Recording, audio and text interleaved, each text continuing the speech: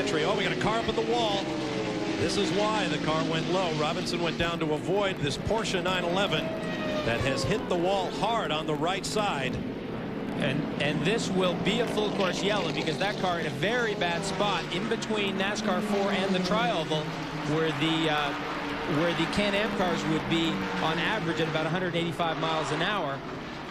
There you see number 69, the GT3 Porsche.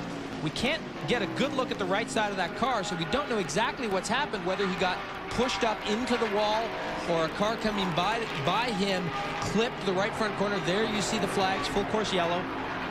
Thierry Perrier of France driving with Jean-Louis Ricci, an experienced sports car driver and an heir to the Nina Ricci fortune. Meanwhile, up front, James Weaver waving his hand. He looks angry about something. This is our first full course caution. As a result, perhaps everybody's not minding yellow flag procedures as they've been told to in the drivers' meetings. There's Perrier up against the wall. He has passed the pit entrance up in the Tri-Oval area. Well, undoubtedly they'll go and put a tow truck on that car and pull him right into the pits. There you see he's just in front of the pit entrance, so they'll probably pull that car down pit lane, and it'll give the crew an opportunity to have a look at it and see if they can fix it. I was wrong. He could make the pit entrance. Let's take another look. Now there's Robinson going down low on the left side of your screen. There is the end of the contact for Perrier.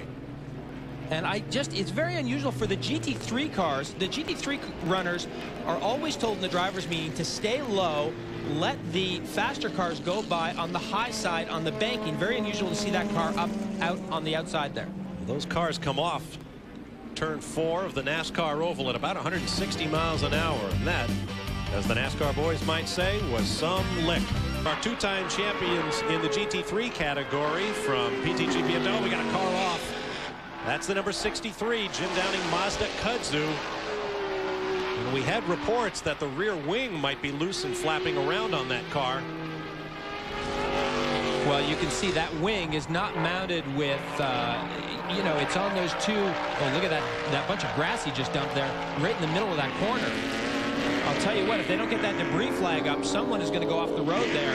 If they don't put a debris flag up, that's really going to catch someone out. That's Howard Katz from New York City driving, sharing driving chores with the car's owner and builder Jim Downing, Chris Ronson, and Yohiro Terada of Japan. 23 countries from around the world represented in the 330 or so drivers competing in this year's race. And Jim Downing, of course, famous for rotary powered. This car that you see here, that's down in NASCAR Turn 1. Alan McNish was back on the radio telling the team there was a problem in the banking. Car number 58, a Porsche 993. Peterson Motorsports. This is an interesting lineup. Angelo Seeley, Tom Miller, Michael Peterson, John Ruther, and Dale White, a very accomplished off-road racer. Angelo Seeley is the driver right now. Dale White on the team strength, a three-time winner of the Baja 1000. And this team has great plans, including NASCAR Craftsman trucks and possibly a Winston Cup team in the future. And right now, they have severely redesigned the left side of that Porsche. And we understand they're going full course caution. Let's look at a replay here, and this is the back end of it, but he gets sideways and hooks it back up the banking, and a very hard hit in NASCAR Turn 1 there. And I would say that car's probably done because that was a big, big hit. The second car appeared to be involved. He was in the vicinity. I didn't quite get that number. It looked like it had been car number 60, perhaps. No, it wouldn't have been 60. Now, this is on board with McNish. You can see the wreck happening up ahead of him here. You can see his finger on the button there. He's on the radio already as it's happening. And he drives right through it. Not a big danger to McNish there, but certainly calling back to the team as it's happening, giving them the play-by-play. Makes it all the more remarkable. His voice was so even as he was reporting that potential schmozzle up there on the banking. You'd think these guys would be screaming. Second full course caution of the day, and we're still in the first hour. Ferrari 333 SP. He's been in that car since the beginning of the race, almost an hour and a half ago. There's the car off the racetrack. We've been watching that for a while. That's Kurt Bauman from Virginia and a Chevy-powered Kudzu. And we've got a good replay here. Here he is going by some lap traffic, kind of drops a wheel, gets in a little hot here, and just loops it, gets it locked up, but not in time, and goes in and touches that barrier. When he drove it out, he ripped the rear wing off it, so it doesn't have a rear wing now. And it looks like it's crabbing a little bit. So I would say the alignment has been solidly knocked out of whack. So if that car, oh yeah, that right rear corner is in rough shape. 78 having problems. And this looks like it's down in turn 1. That's another one-off creation called a Norma M14 with Buick power for Sylvain Boulet, Eric Van de Wever, Patrice Roussel of France, and Edouard Sensionale from Largo, Florida.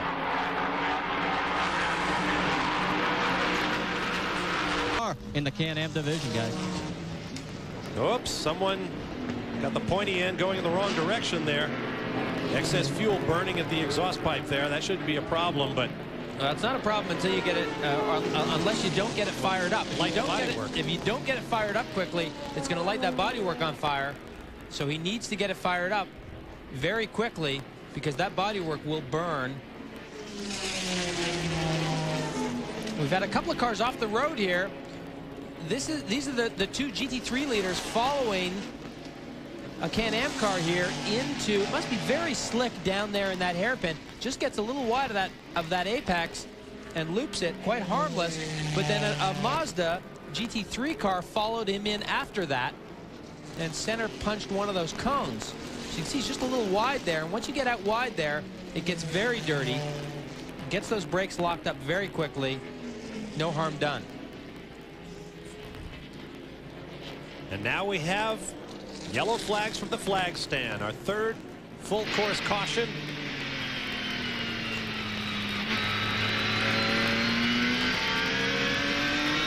Riding with the GT3, Yokohama, BMW. Boris said at the controls, the number 6 car leading the class. And that position changed just while we were away at break. Kurt Wagner had been leading the number 6 car.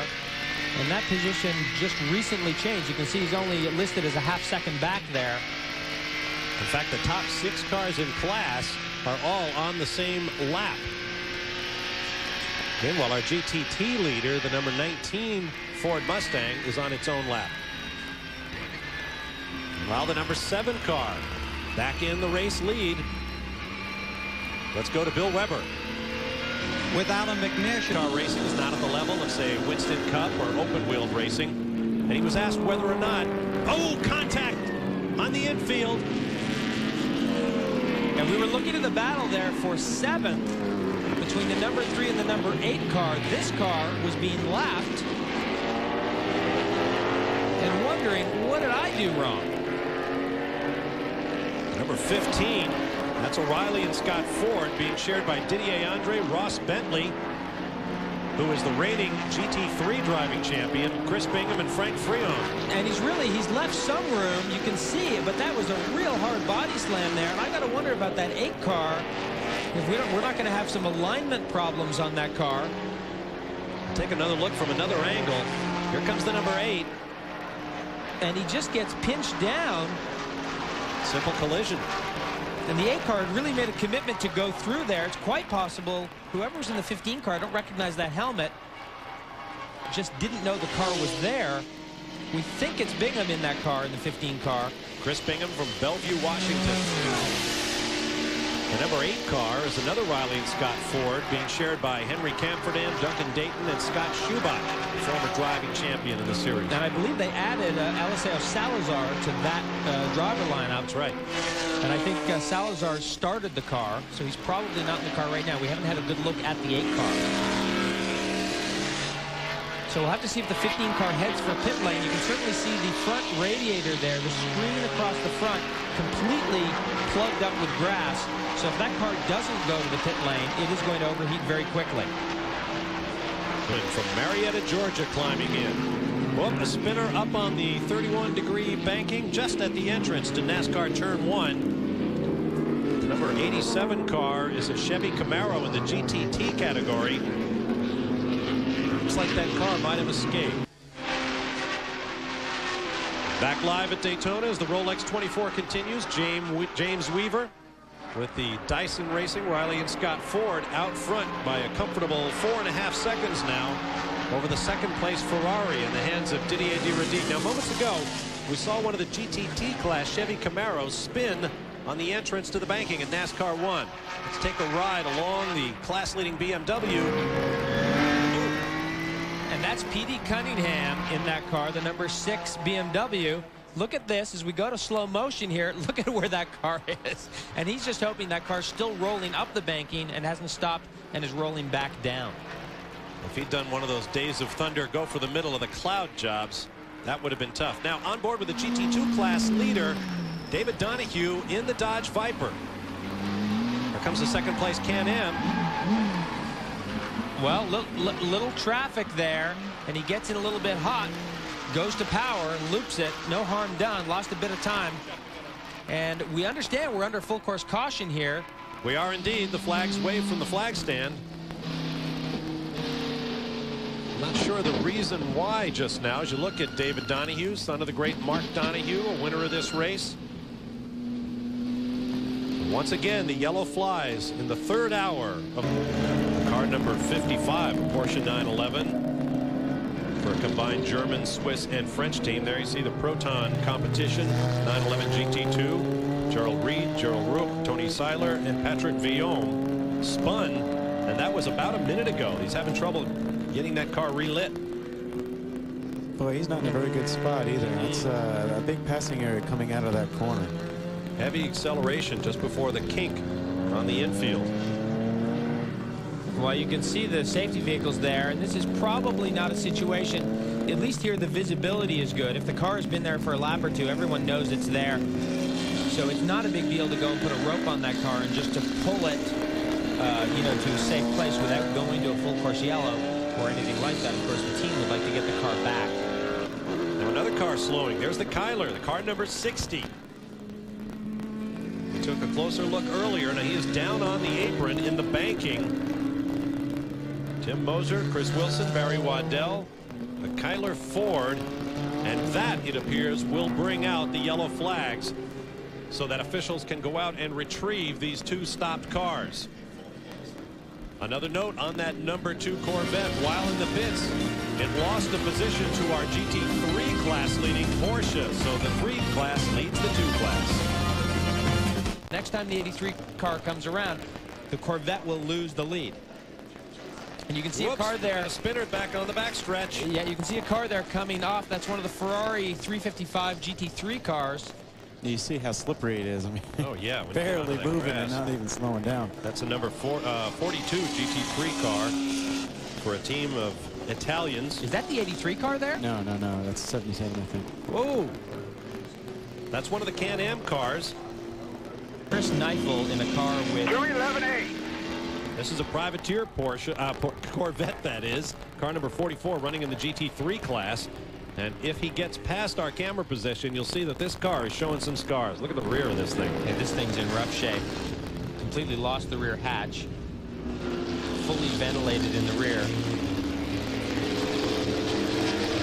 But getting back to what I was saying, if you were to put Chris Neifel in a car with a guy like Alan McNish, you'd have some real packaging problems. Here's a replay of this Corvette. This is back in the chicane, the bus stop chicane. And just gets it sideways at the first apex. Gets it locked up pretty quickly, which is good.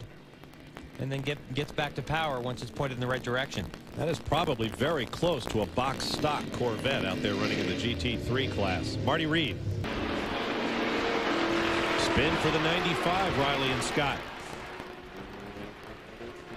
Has he lost the fire? Tom Volt, the car owner, looking around. Presumably looking for a hole in traffic, which would indicate maybe he's ready to start rolling again. You would think so, but boy, there's no indication. You know, often when they click it into gear, you see the car just lurch a little bit. There he goes. This is their first Rolex 24 with this Riley and Scott with Chevy Power. They raced a kudzu chassis last year from Jim Downing's Atlanta shops. Well, that car is showing scars of battle. Back on their way, no yellow flag. And while the battle continues up front, just one lap apart are race leaders from Dyson Racing and the pursuers from Olive Garden Ferrari. And all of the pit crews are heading out into the lane now to welcome everyone home. They're all out for the grab. Bob Leitzinger telling Butch the team is out on the grass. And now flagman Dean Reed pulls out the checkers. And for the 37th time, victory at the Rolex. For the second time, it goes to Dyson Racing, and Butch Leitzinger driving the car under the checkered flag. Unofficially finishing in second place, 2 laps down, will be the Doyle-Risi Ferrari. And the Corvettes come across the finish line side by side. Congratulations to Dyson Racing. A spectacular effort under conditions that have changed throughout the 24 hours. And this is something I have never seen before. No, I've never seen anything like Pit Lane is going out to the racetrack in the tri-oval. No, I've never seen anything like this. I've seen them up on the edge of the grass, but everyone is walking out there. And given the way it's raining, they couldn't have less reason. Well, this is truly something special here at Daytona.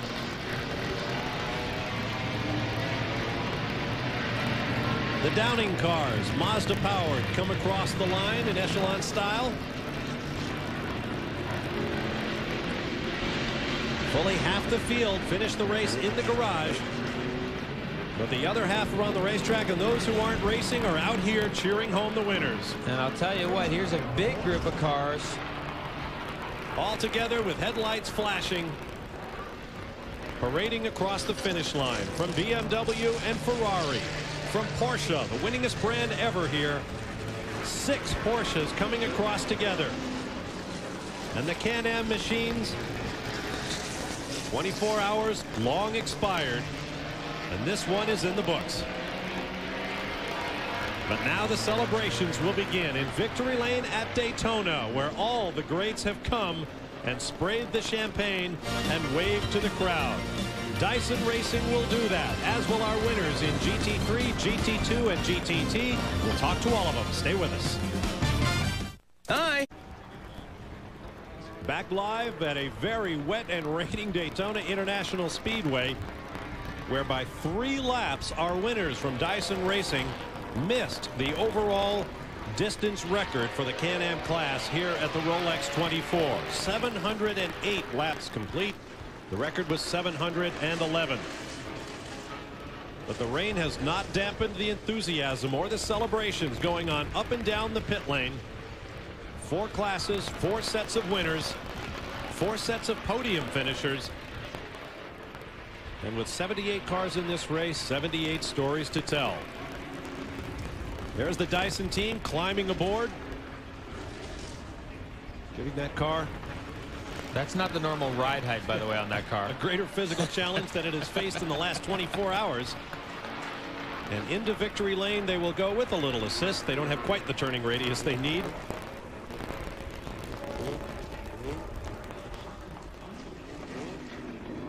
What a great job for this team, who has come so close to winning in the past, only to see it slip from them. Then came back in 1997 to win, and I'm sure this one is every bit as sweet. There's a picture you'll see in all sorts of enthusiast magazines in the weeks to come. And for the final time, that Lozano Brothers 5.1 liter Ford V8 runs silent. Bill Weber is in Victory Lane. And it's a very emotional Victory Lane, as you might imagine. Lots of hugs and handshakes and a big celebration. Butch Leitzinger bringing the car home for Rob Dyson. And there's a big hug. He's got the helmet on. Lots of his co-drivers down here. We'll start with Butch. Butch, first of all, congratulations. I know the first one's sweet, but I know this means a lot. Oh, it's fantastic. I mean, this was the this was the example of a total team effort. Andy and Elliott were fantastic, and especially at the end in the rain. I don't know how you guys did that. I actually shoved my spot off to Andy because I didn't want to go out in it. How did you do that, Andy Wallace? Well, the track was very greasy because there's a lot of oil down, and with the water too, it was unbelievable. But all the whole team did a superb job. I'm very happy to be here and very happy to be standing right here. Well, congratulations to you. We'll try and find Elliott Forbes Robinson. Here he is. Hey, here I am. Hey, congratulations. Oh, thank you very much. This is really a thrill. These guys did such a good job, and I'm really happy to be able to drive with them. And Max Crawford, who organized our whole thing for the night and got us to get good pit stops and keep up front even when we weren't the fastest car. It's been great. This was a wild one, too. You had to overcome a lot of things. The 16 car fell out. The weather was atrocious at times. You did a great job out there in that stuff. Oh, listen, it was great. Had a great car to work with, and this Dyson group puts the best car together. They make everybody look good, even me. It wasn't fun either, was it? Well, I don't know, man. I even enjoyed driving the rain. I usually don't. Well, congratulations. Thank you. Well, Rob Dyson's down here somewhere, too. I'm not sure if he's made it into victory lane or not, but some of the competitors coming over and congratulating the Dyson Racing team as they win for the second time the Rolex 24. All right, thanks very much, Bill. Rob Dyson still making his way to victory lane after driving the 16 car into the pits. Let's take a look at the final results in the Can-Am class. Second victory for Elliott Forbes Robinson, second also for Butch Leitzinger, and the third for Andy Wallace. The Ferrari team finishes in second place. Angelelli, DeRodriguez, McNish, and Wayne Taylor, who got nowhere near as much time in the car as he would have liked as the team leader. And Stefan Johansson and his compatriots come home in third.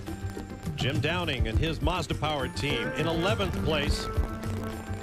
As you look down through the rest of the field, the biggest field of Can-Am entries ever here at the Rolex 24, 21 strong. And for Lola, who returned to this race, an early exit, but they will be back. A part of the mechanical complexity of exotic machinery that makes this such a special event in the world of motorsports. Those are our Can-Am winners, but we have 3 more classes to talk to. Don't go away.